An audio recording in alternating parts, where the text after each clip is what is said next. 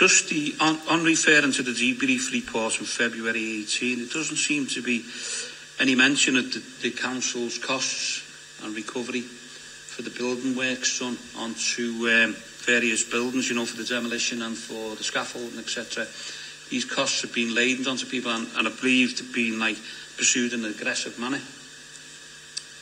I just wonder if you can give us an update on that. My understanding is we've spent upward of £400,000.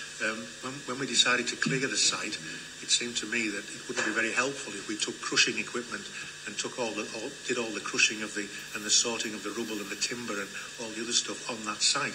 So what we did was we took it away to the Rockferry High School site where we were doing demolition already, and we had a crushing plant, and we took the stuff there to be dealt with. Didn't make us terribly popular with the neighbours there because they were already partway through a big demolition, but we did that to move it away. We've actually subsequently gone back because I think again representations have been made, and against the same expenditure code we're now doing some additional work which is at the request of the community, which is the landscaping and providing benches and planters and things. So that's, I can't remember what the exact figure is because I've not looked at it recently. It was upwards of about £400,000, I think. Okay, I understand that, I appreciate that.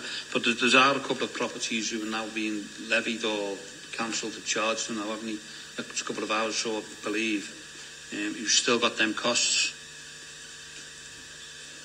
I'm certainly aware that there's one plot of land that was cleared that has a charge set against it. As part of the strategic acquisition programme that we're now running to try and create some new redevelopment opportunities, we have reached an agreement with that particular landowner. Yeah, we've currently reached agreement in terms of the properties where the blast took place.